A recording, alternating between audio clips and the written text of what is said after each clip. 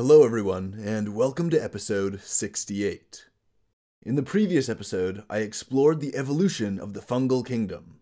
It was a more general overview kind of episode, and I mentioned a lot of different fungi, from the chytrids to the ascomycots, and almost everything in between.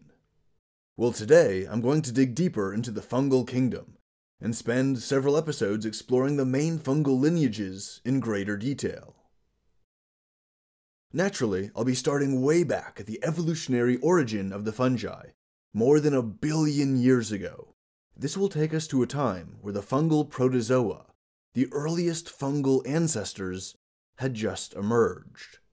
They would soon diversify into a menagerie of simple fungi, whose diverse lineages would collectively become known as the Monokarya.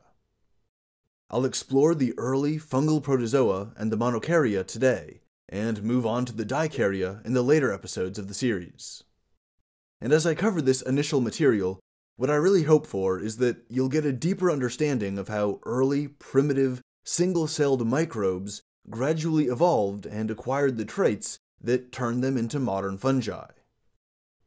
We'll start with the early Protozoa, and we'll end with the Zygomycota, which I think should sufficiently illustrate the fascinating evolutionary transition from single cells to multicellular mycelium composed of fibrous hyphae.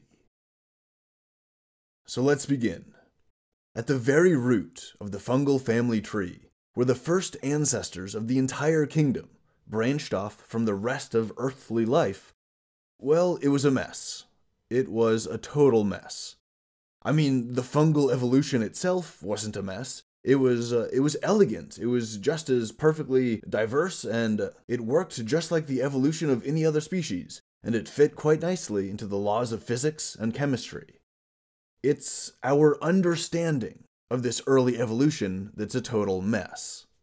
The early fungal family tree, as we've documented it, as we've studied the fungal lineage, what we know of the family tree is anything but clean and simple. It's confusing. It's frustrating, and the ordering of clades changes from source to source, because the data is relatively sparse and incomplete, and so, any groundbreaking new study can have a disproportionately large effect in the field. For example, in the Tree of Life project, which cited multiple studies from 2005 and 2006, these studies found that the Cryptomycota were on the very edge of the fungal kingdom. The chytrids and the Neocalymastigomycota were closely related, and they didn't even know where to place the Microsporidia. And then, in 2014, there was a textbook, The Tree of Life, which in chapter 15 depicts a family tree of the fungi, and at its earliest stages, it depicts Microsporidia and Cryptomycota as one closely related pair, and the chytrids and the Neocalymastigomycota as another closely related pair. But then there was a paper that was published in 2017 in the Proceedings of the National Academy of Sciences, and in that paper, none of these groups are depicted as being closely related. The Microsporidia and the Neocalymastigomycota are somewhat closely related, but they're somewhat far from the Cryptomycota and the chytrids, which are themselves depicted as being extremely closely related. Now, these are just 3 examples, but there's a lot more. I'm really just skimming the surface of this fungal enigma. The entire field is just full of fascinating mysteries, and if you just listened to episode 67 on fungal evolution, then you should remember that I discussed the relative lack of fungal fossils from the ancient past. This isn't to say that fungi just didn't exist until evolutionarily recently, it's just that they don't fossilize easily. They decay very quickly. So we have very little data relative to animals or plants, for example. And now, as we try and organize the fungal kingdom into a consistent family tree, we have to rely on genetic analysis of extant species. And this has finally made it easy, relatively speaking, to understand the Basidiomycota and the Ascomycota, which are 2 large groups that I'll be exploring in future episodes. But even this genetic data is of limited use when trying to understand the primitive basal fungi. Things get more complicated, because the earliest fungi were single-celled organisms, and just like bacteria, Many of these early species could engage in lateral gene transfer.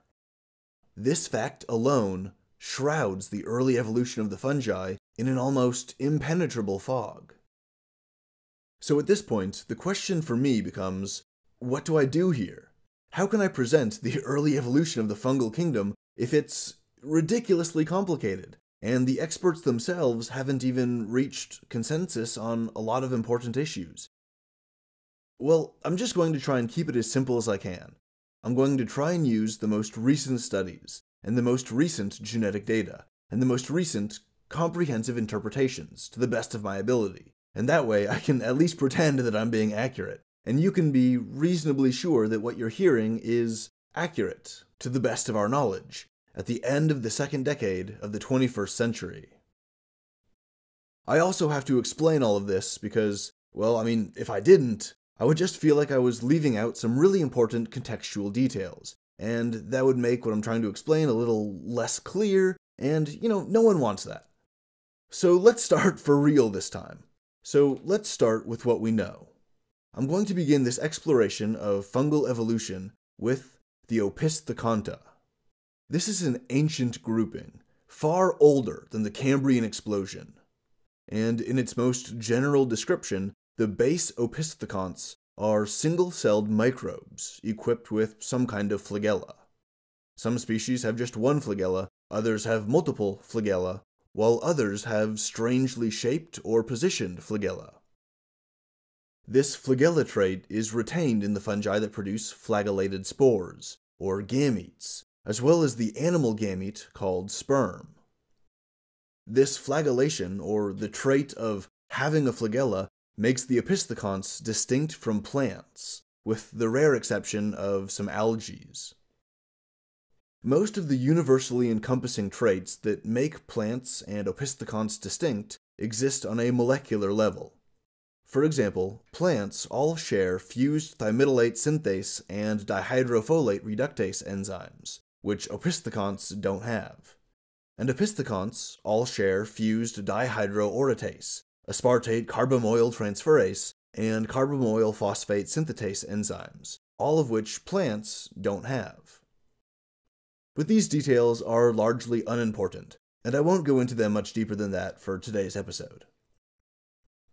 Now, during the hundreds of millions of years of opisthecont evolution, they diverged into two groups, which would themselves continue to diversify and form massively diverse family trees. One branch of opistheconts was the Holozoa, which would evolve to form all of the animals, as well as a plethora of animal-like clades, including the choanoflagellates and the Dermatocystida. The other branch was the Holomycota, which includes all the fungi and a wide range of fungal protozoa. One of the earliest branching groups in the Holomycota was a group of single-celled eukaryotic organisms that evolved to reproduce with spores. These spores are very tiny because they're being produced and secreted by single cells, and this led to them being named microsporidia. These super primitive fungi are eukaryotes, but along their billion-year evolutionary journey, they've lost some of the hallmark eukaryotic traits, like mitochondria and external structures used for motility. It turns out that their mitochondria has actually been extensively reworked, to the point where it actually doesn't generate energy through oxidative phosphorylation. What used to be mitochondria have now been evolved into the smaller, mysterious mitosome, which isn't that well understood. Effectively, what this means is that the microsporidia are anaerobic.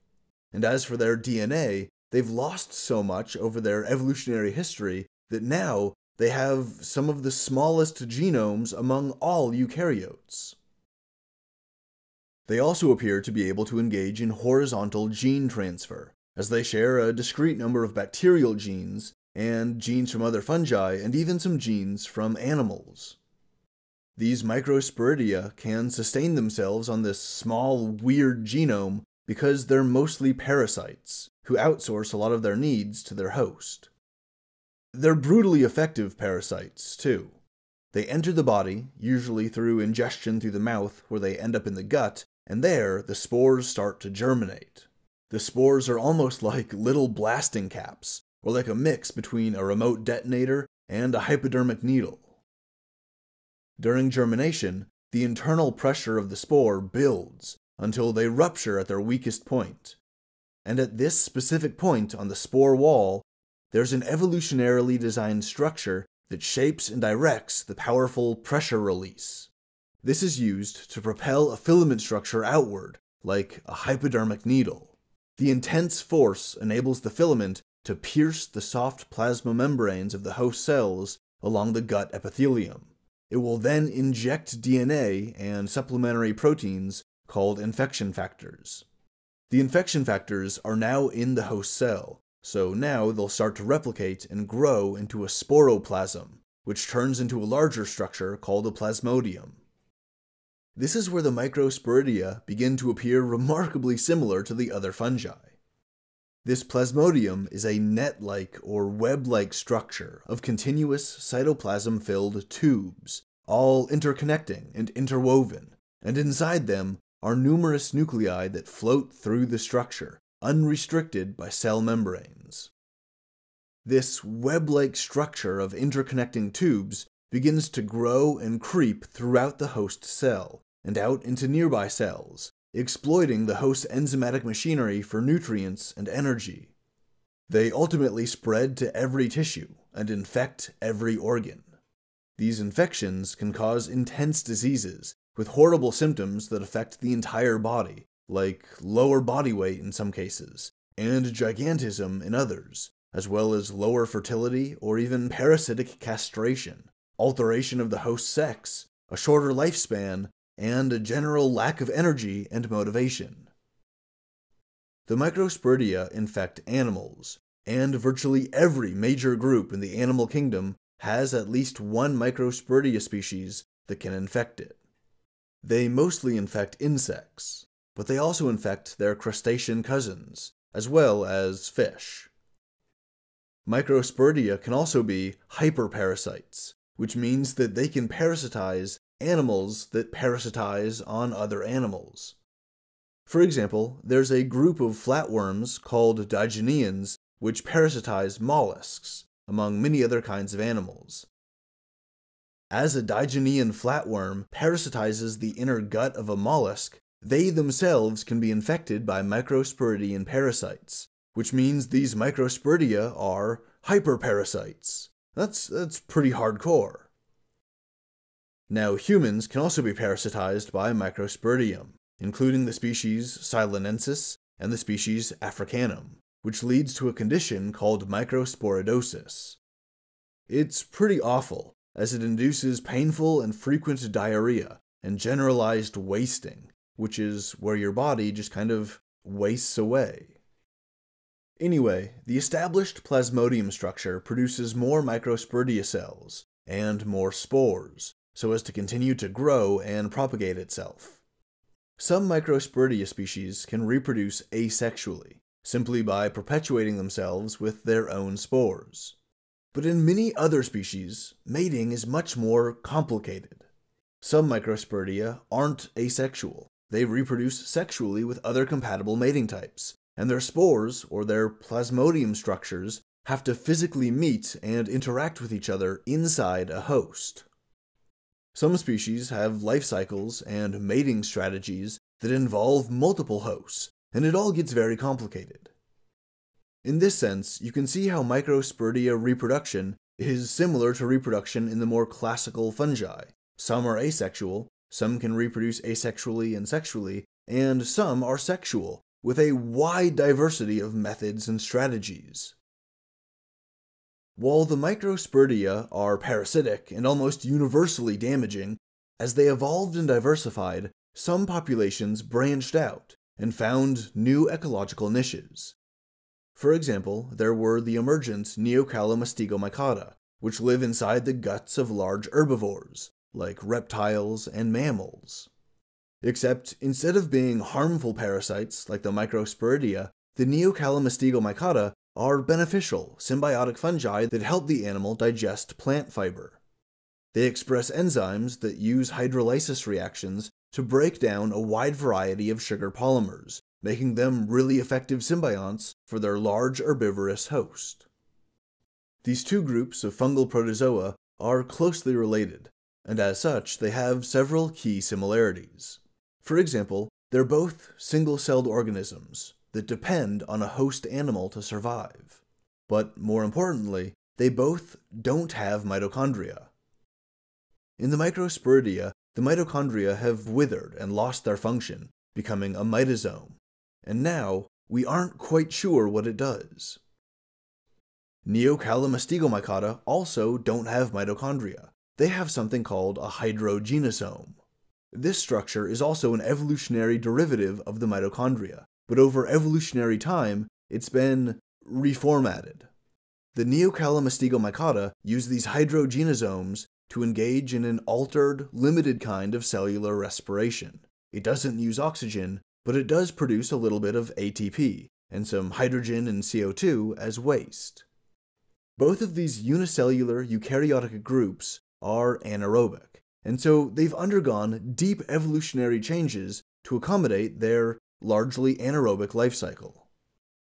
Now those are some similarities, but these are also diverging groups, so naturally there's going to be some differences too. One of the major differences that I've already mentioned is how the Microsporidia are parasitic, while the Neocalymastigomycota are generally mutualist symbiotes. This is an example of an evolutionary shift into a new ecological niche, with the ecology being the environment inside of the body of its animal host. There's other differences too.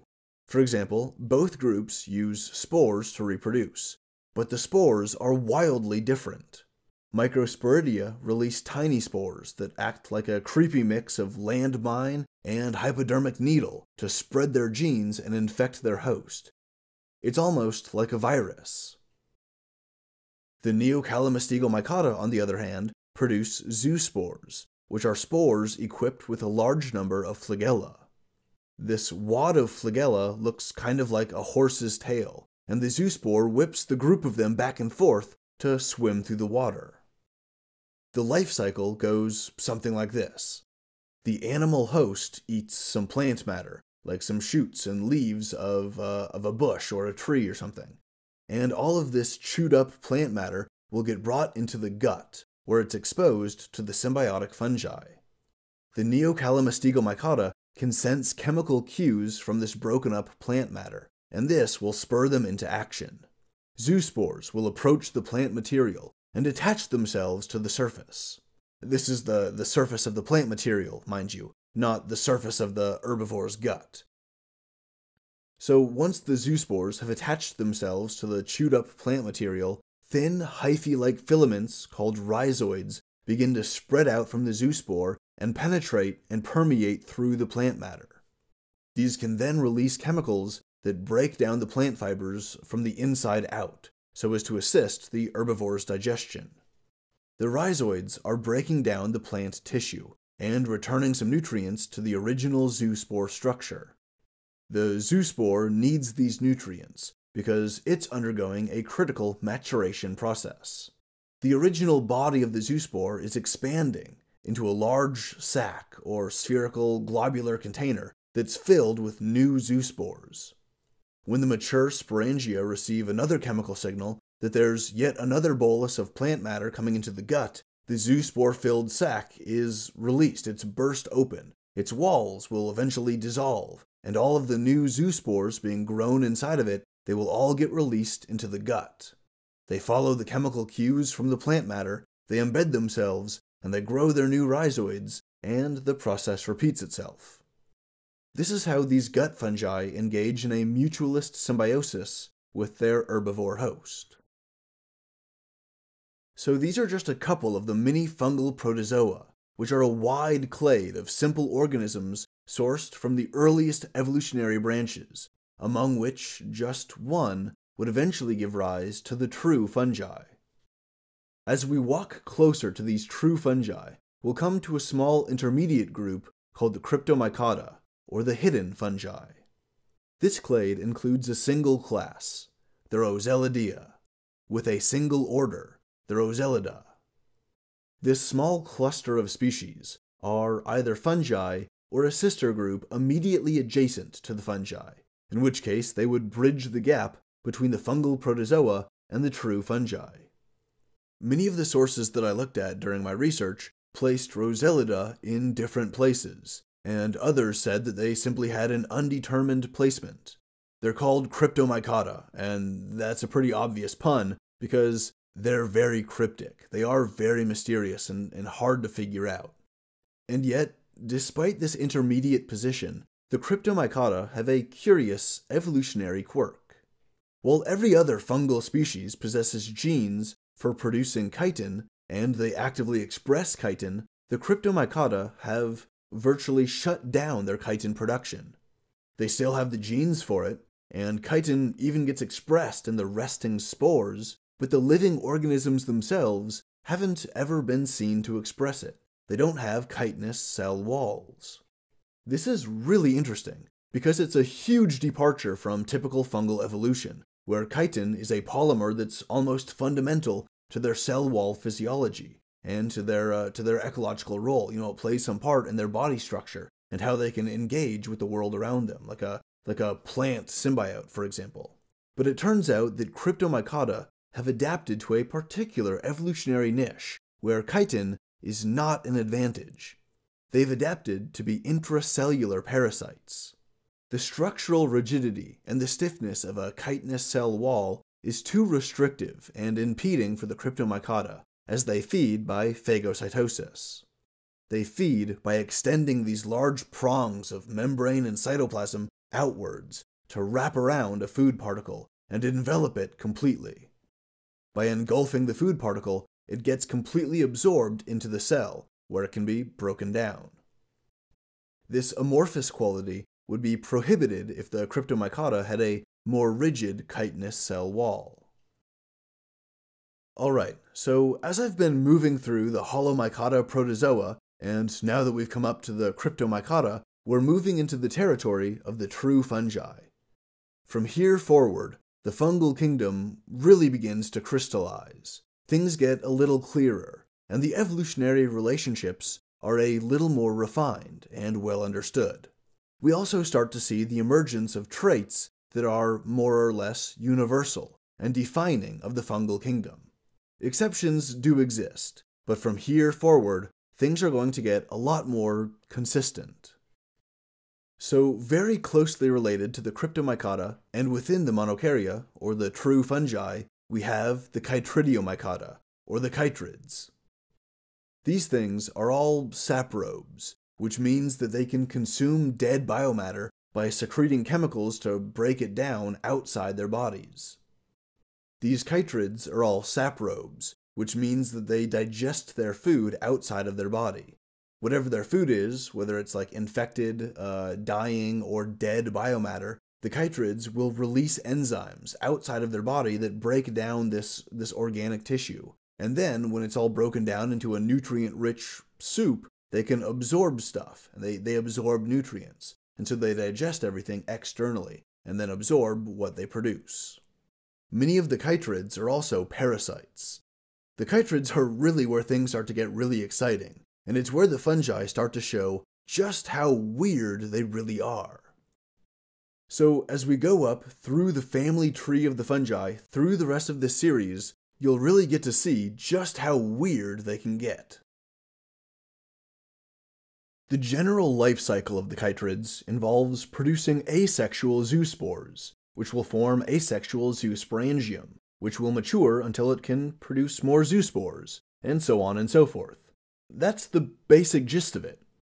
The majority of chytrids are asexual, and they reproduce in this way, but a minority of them reproduce sexually, and they do it in a wide variety of weird and wacky ways. Some species do it by releasing gametes into their watery habitat, which will drift around before coming into contact with compatible gametes, which will then fertilize and produce a new individual.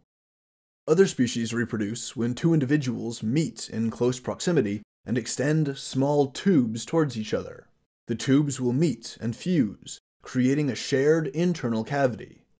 The gametes are exchanged through these conjoined tubes in a kind of controlled internal fertilization. In an even stranger kind of sexual reproduction, there are some chytrids that form sporangia, or like a kind of mycelial-like mass that grows in a substrate. Sometimes these sporangia will grow specialized structures called rhizoids, which help to anchor them to the substrate, to the surface that they're growing on. They're mostly composed of just extended cells, so the rhizoid itself is essentially just a bunch of tubes filled with cytoplasm. Each parent chytrid releases a gamete, which will then flow down the rhizoid tubes to meet at some point of conjoinment. And here, this fertilization creates a resting spore, which will eventually produce a new individual. The sporangium itself is the main body of the chytrid fungi, which will swell up as it fills with zoospores. Fun fact, this structure is what gives chytrids their name, as the bloated, spore-filled sporangium sac looks kind of like a little pot, or in Greek, a chytridium.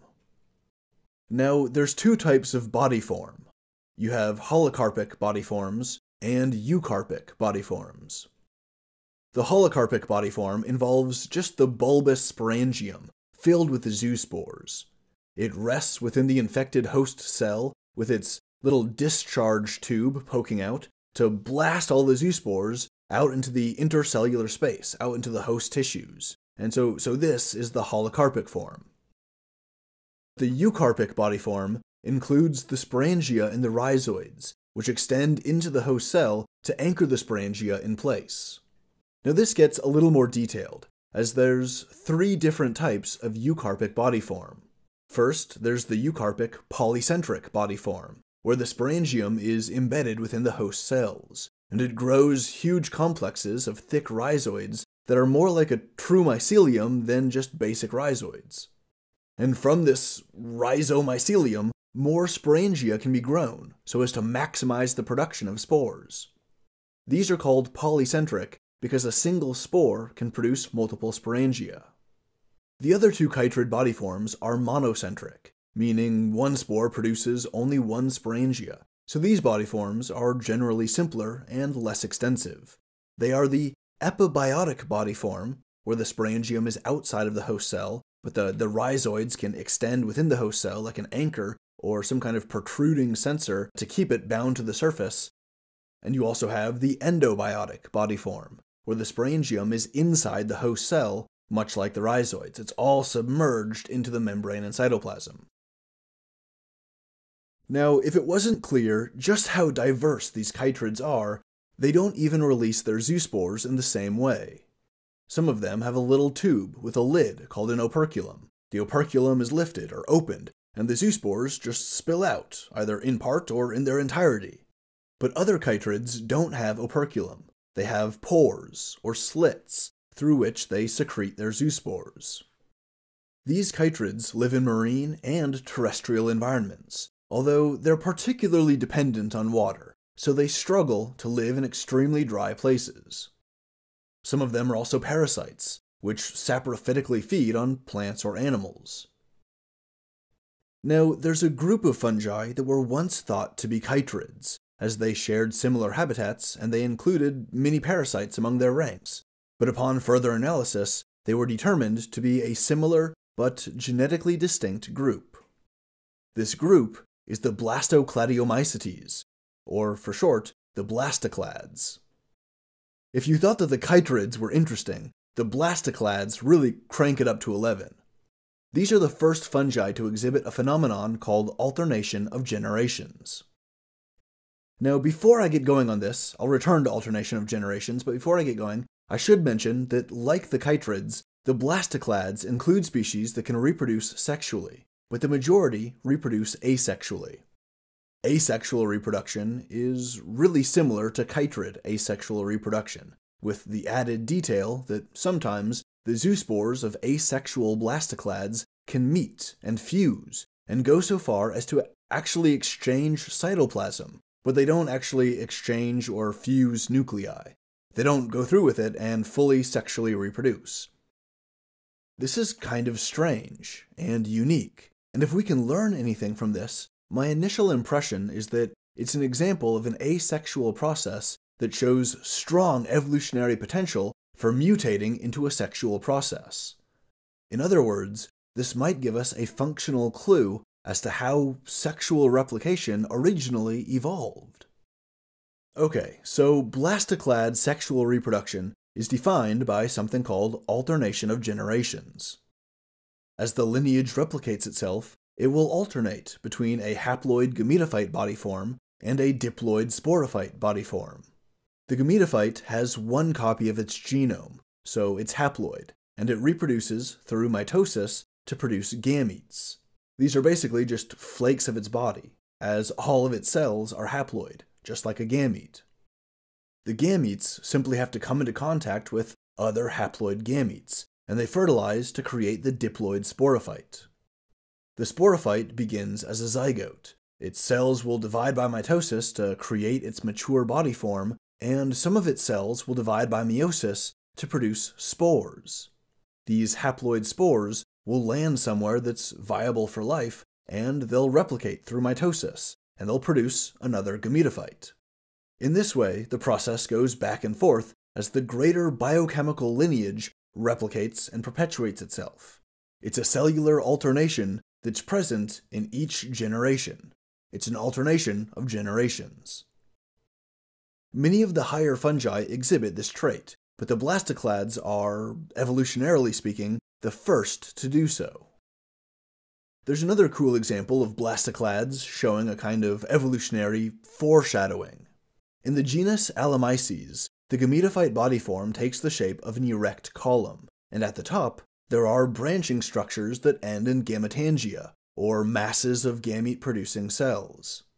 These gametangia, which can be male or female, produce their respective types of gametes.